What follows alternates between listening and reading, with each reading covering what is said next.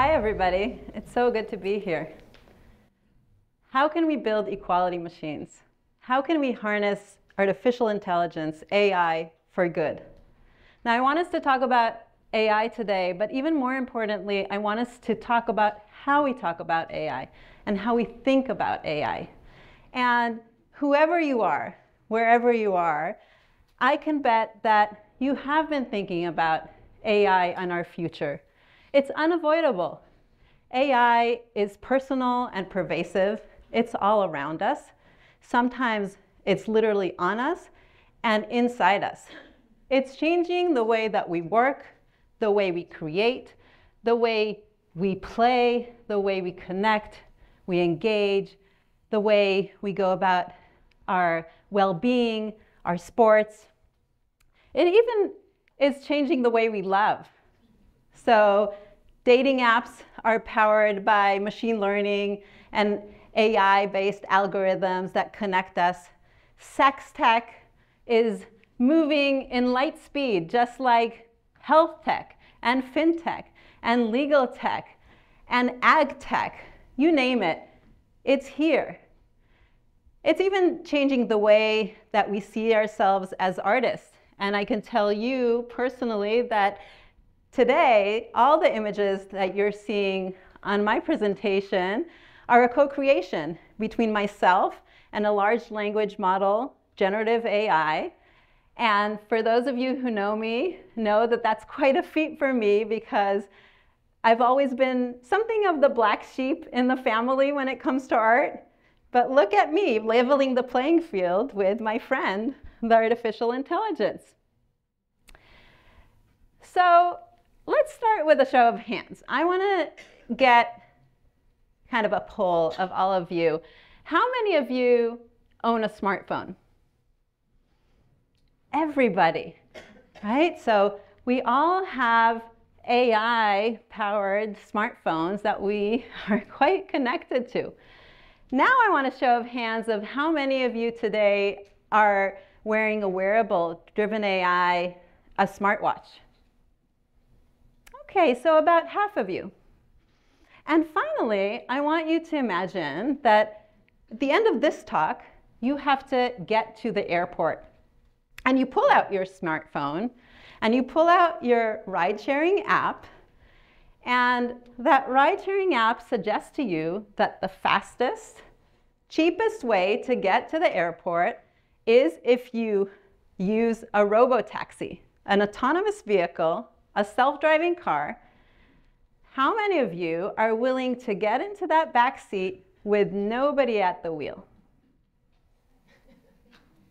Okay, so I see a sharp drop, only a few hands. And I'm not surprised. That is actually quite typical because I've been asking this question this past year to audiences around the world, to participants in studies around the world. I actually should mention, you may have seen that I'm wearing 2 smartwatches. That's part of an experimental study that I'm researching with a collaborative research with some psychology professors. And I can just tell you one insight is that we do need market competition. We need to experiment with the wearables, with all the AI that we have. But it's quite typical that we see this gap between the kinds of applications that have AI in them, the kind of automation that we embrace with excitement, and the ones that we fear, the ones we are hesitant about, we're resistant to see ourselves using or to accept in our society. And as a behavioral researcher, I care very much about that gap, and that gap being based not on irrationalities, but on the right kind of decision-making processes. So as a behavioral researcher who studies tech policy, I think a lot about how our own biases shape the way that we have this dichotomy in our public conversations, in the media, also in the laws that we're passing between very utopian ideas of where our future lies with AI and then very alarmist dystopian stories. We're very much in kind of that limbo of a dichotomy. And in the behavioral researcher, we have terms for this. We see that in some contexts, we have algorithmic adoration. So we actually have over appreciation of what AI can do for us. But we also have algorithmic aversion. We tend to have resistance to AI that can be life-saving, that's consistent, that's accurate, that's really doing wonderful things when we introduce it to different sectors that can really enhance our well-being. So what I want to suggest to you is that if we care about building equality machines, if we care about deploying AI for good, it will be really our mandate, our duty as leaders and for ourselves individually to think in a more analytical, rational, empirical, fact-based way about whether we're ready to deploy AI and what kind of AI we want. So I want to suggest to you 3 mindsets that will be helpful to get us over that hump of AI biases or irrationalities. The first is adopting a comparative mindset. So think about your decision of entering into a robotaxi. I see this time and again in media debates and reports where there's kind of the salience of a robotaxi got into a car accident. It's absolutely not safe to use or allow a robotaxi to be on the road. That, of course, is not the right question to ask. The right question is it safer than a human driver? And we all the time need to insist on knowing whether the AI application is outperforming the human decision maker, the human actor, on things we care about. So the same would be true if you're thinking about an AI that is being applied by big tech companies or any kind of business to sort through job applicants, a hiring app. We hear a lot about AI bias that results in discriminatory sorting. And that, of course, is a fundamental, important challenge that we need to tackle. But the question we always need to ask is, how does it compare to the status quo, where we know that we ourselves are pervaded by unconscious biases, conscious biases? So all the time keeping that comparative lens in mind between the comparison of the status quo, the human, and the AI. In fact, that comparative lens, that comparative mindset, should also inform us when we're debating whether AI is the black box that we hear about a lot, whether we can't understand it. And again, social psychology gives us a lot of insight on how we have a tiny algorithm here called the brain that also is sometimes difficult to understand. We need to also adopt a comparative lens on the trajectory of improvement. How much can we detect error or correct safety problems that come up, whether we're talking about the human performer and the AI?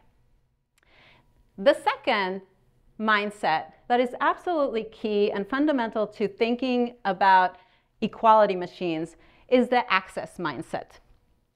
So sometimes you'll hear these kind of questions about whether an AI is outperforming a human professional. And let's say two areas that are near and dear to my heart: access to legal services, access to justice, and access to medicine.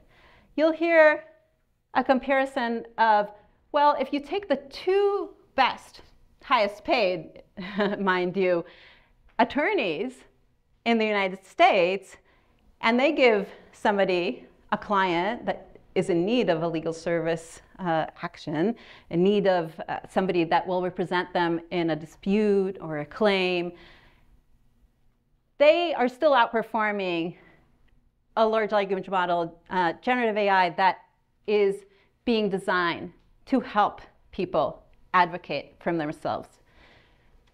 Okay, but how many people can afford that kind of service? How many people have access around the world to the best legal professionals and medical professionals? So thinking about scalability, cost, access, inclusion is key to understanding whether we are ready to develop, design, and deploy a certain AI application. The third mindset is one of assessing and addressing. We've talked about AI readiness, and we have now more tools about thinking about whether an AI is life-saving, whether it will outperform the status quo. Undoubtedly, when we deploy AI in different sectors, there's going to be also changes in our markets, in our society. So take again the example of a self-driving car or truck. In fact, here in California, there was a whole movement to ban self-driving trucks recently. And there was a law that was passed. The governor vetoed the law because the movement was not about the safety of the trucks. That actually has been empirically shown at this point that it is a life-saving technology when we're using self-driving trucks.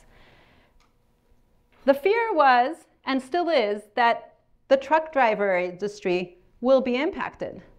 And that is absolutely an important focus. It is a key thing that we need to address as a society. We need to think about the wealth cap that will be exacerbated in some instances, mitigated in some other instances when we're developing AI. We need to think about the labor market and the environmental impact of applying artificial intelligence. But we should never conflate the two questions of the readiness of the technology on its own performance, on the measures of it performing in a more equal basis, producing results that are more fair, consistent, accurate, life-saving, safe, and their effects, which we absolutely also need to address and be responsible for as a society. Okay, so with these three insights in mind, we have the equality machine mindset. We have comparison, a scale question, and we have to address the consequences and effects, the opportunities, and the challenges. So let's think not about a robo-taxi now, but about a robo-physician. Tomorrow, you have your annual checkup, and you come to the clinic, and you're told that your regular physician, now there's an option that somebody, something, will replace her in this particular screening testing that you have to undergo. I can tell you that last week I actually faced that very same situation. Like millions of other women around the world, I went for my annual mammogram, and I actually benefited from a bot radiologist that is now FDA approved to screen images for early detection of breast cancer. And it is outperforming human radiologists. So how do we think about it? We need to analyze the data. We need to think about how many more women at faster, cheaper deployment will enjoy around the world life-saving screening. And we need to think about the future of medicine when we are integrating AI that is life-saving. My father is a medical doctor. He went into medicine to heal. He went into medicine to have the patient-doctor interaction that he saw his father give in clinics that had very low tech. And I can tell you that I've been having these conversations with my dad and with many other doctors. The healthcare profession is experiencing not only a shortage, but a lot of people who are burnt out. They actually have a term for it, paperwork burnout, where they really feel that they are overwhelmed by having to respond to emails to inboxes to sorting through images and having less of that personal interaction with patients. So what does that mean to us? We have an opportunity to think not only about the comparison, but also the interaction. Where are our comparative advantages? So before we end, let me ask you one more time. When, why, and how will we be ready, will you be ready to give up control over the wheel and go into a self-driving car? Thank you.